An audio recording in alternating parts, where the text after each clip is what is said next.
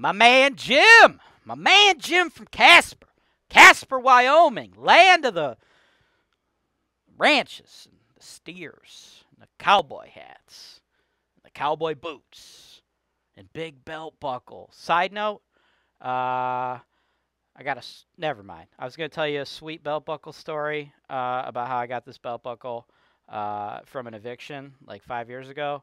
I love it, but it's just the F word. Damn it, that was inappropriate.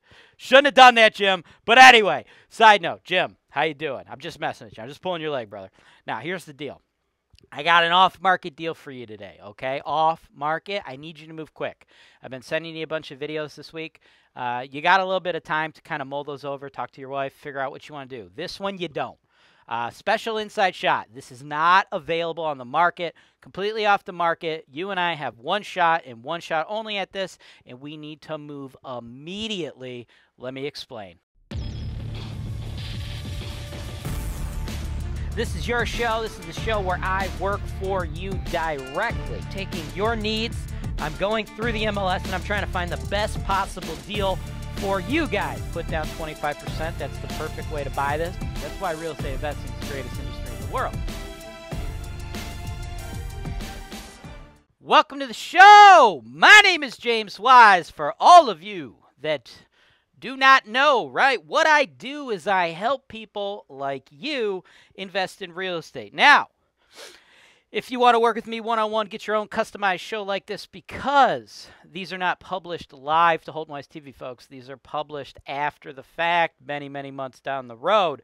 So if you want to work with me one-on-one, get the video like this in real time so you could take advantage of deals like this. In the notes below, you're going to want to book a free call with my team. They will go over it all, right? And here's what I caught. Here's what I got, dude. We got to move quick, okay? We have to move quick. You see this deal, Ski? Pending, under contract, no showings, off market. Do you want to know why it's off market? Because I took it off the market, right? Here's the situation. This is a freaking gnarly deal, okay? It's in Elyria. I dig Elyria, side-by-side duplex. I dig that, okay? Was originally listed at $89,900. Got it under contract with one of my clients, and then what had happened is I ended up I put 3 properties under contract with that client, 3 like multifamily properties. We closed 2 of those. This is a client who did a lot of investing. He's got like a portfolio all over the country, right? He's got deals in like multiple states, right? So over the course of a small window of time, I put 3 Northeast Ohio duplexes under contract with this particular client, right? We closed 2 of those, okay? This third one, still under contract. The situation is he was also, at the same time doing the 3 deals with me, he was working on a 4th deal in the Rochester, New York market, okay? That deal ran into like a ton of issues with their underwriting department. And he's been under contract with that one for a while. It kind of dragged on. So what had happened, long story short, to put a pin in what I'm trying to say, is he put 4 properties under contract, closed 2 with me, the final 2, this one and the Rochester one, through his underwriting and his attorneys and his lenders and blah, blah, blah, blah, blah. Long story short, he can only do 1, okay? And it's the Rochester one. So this one has fallen out of contract. What I have the ability to do before it goes back on the market, have you swoop in, take the deal, Ski. I got the inspection report, which I will provide to you, right? So with this email, you'll get the inspection report. What I need you to do is we got to go 86.9, no inspection contingency, right? Because I already got the report. It's off market. Talk to the agent. She's like, yeah, if you could replace the buyer under the same terms and we could just pick up where we left off, I'll do the deal. I'll keep it off market, but you only got a day or 2, right? So this is your opportunity. It must be 86.9, and we don't get to do another inspection because we literally just did the thing, right? So what I'm going to do now, we'll go to a quick commercial break, and I will leave you with the original analysis that I provided him so you get the exact insight into the deal along with this new information. And then you let me know.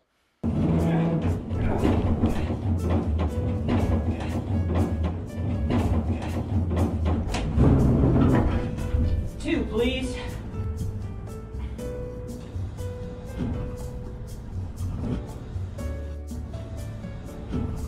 I think it's too big. No, I think it'll shrink in the lot.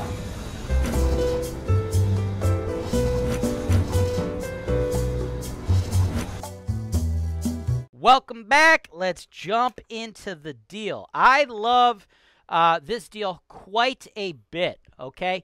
210 14th Street, Elyria, 44035. Been on the market 7 days, priced at $89K. Now, I love Elyria, dude. Oh, my God, do I love Elyria, right? Here's the cool thing about Elyria. This is why I really love it. On a national stage, people are like, looking at the Cleveland market, right? Investors all over the place. Like, there's always articles or this or that about Cleveland's a great cash flow market. If you want to get cash flow properties, Cleveland. It pops up everywhere, right? You know, you do something like, what are the best cash flow markets in the United States? Cleveland's always in the top 10, right? Sometimes it's even listed as number 1 on a lot of those publications, right? What's cool about all that is that it's Cleveland. It beats into everybody out there's head that all the Cleveland area is the city of Cleveland. Not the case, right? The city of Cleveland's got like 350,000 people in there, right? The greater area, several million, okay? So there's a lot of suburbs in and around that area that are not getting a lot of attention. Elyria is one of them. I think it's a nice little sleepy suburb. It's like 40 minutes west of the city of Cleveland.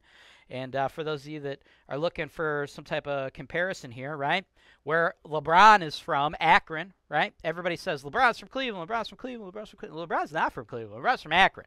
That's south of Cleveland, about the same distance, right? So it's in the general area, right? We service Elyria. We have tons of properties in Elyria, right? But it's off the radar, which is great because it allows us, in my opinion, to pick up deals we couldn't have otherwise got if they were in Cleveland.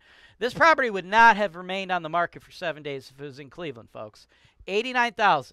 This thing's awesome. It's a side-by-side duplex. Side-by-side duplexes are, in fact, the best friggin' duplexes. Now, it's fully occupied with long-term tenants, so do not expect this thing to be like spick and span, beautiful, looking fresh, looking clean. The real estate agent for the seller only provided 1 photo because, guys, it's really friggin' tough to go through tenants' houses and take pictures. They don't, like, want to deal with all you fucking assholes, like, interrupting their life. But it don't really matter. Some people think that's a red flag. It's not. There ain't nothing special you're going to see in there, folks. I'm going to tell you this right now. I already know what it looks like. It looks like it needs a turnover when these tenants move out. They're long-term tenants, folks. You do not get to buy $90,000 duplexes in the Cleveland market with long-term tenants, and then when they move out, you just sweep it up and it's ready to rent for the next tenant. That don't fucking happen. If that's your expectation, it's wrong. You're going to need to refresh the unit. Paint! If they got carpet, we're replacing it. I like to replace it with vinyl or hardwood so you mitigate that cost in the future. You don't have to deal with that again, right? We may need to do Home Depot Lowe's quality kitchen cabinets, bath fixtures, right? So we might be looking at like $5,000, $10,000, $15,000 per unit when these folks eventually move out, right? These folks have been there for quite a long time, and it already cash flows where they're at, $750 and $600. But market rent sits at side by side, which is the premium layout, folks. That's $800 a unit, $1,600 a month, or $19,200 a year, right? They have it listed at $89. We need to pay $89, okay? I assume there's eventually going to be multiple offers on this. Yes, it's still on the market today because it's got an Elyria address as opposed to a Cleveland address, and it's getting less national traction. But look, a lot of people will understand this is going to make money because this thing's a fucking cash cow. So be prepared to pay $89 or more, right? $1,600 long-term market rents after you run your fixed and variable expense estimates with HoltonWise, handling everything on the ground for you. You're looking at an NOI of about $709 for the month. On average, $85 for the year on average. Some years will be better, some will be worse, right? As you see, we got capital expenditures. I'm saving up $960 every year for you, right?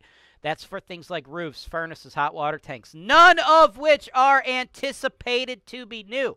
This is not a scenario where we get under contract for like 90 grand and then we get the inspection report back and you're like, oh my God, the roof is like 20 years old. How much is a roof? And I go, oh, well, this roof would probably be like $7 grand to replace. You go, oh my God, ask the seller for $7 grand off. No, motherfucker, it's not. No, look.